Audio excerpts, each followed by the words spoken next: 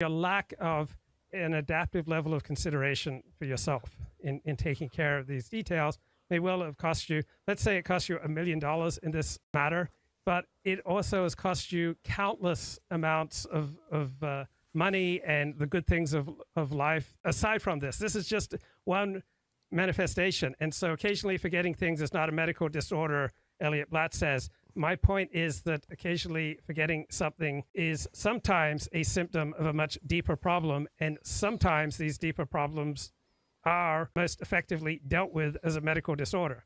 Sometimes they're not most effectively dealt with as a medical disorder. Sometimes occasionally forgetting something has absolutely no meaning.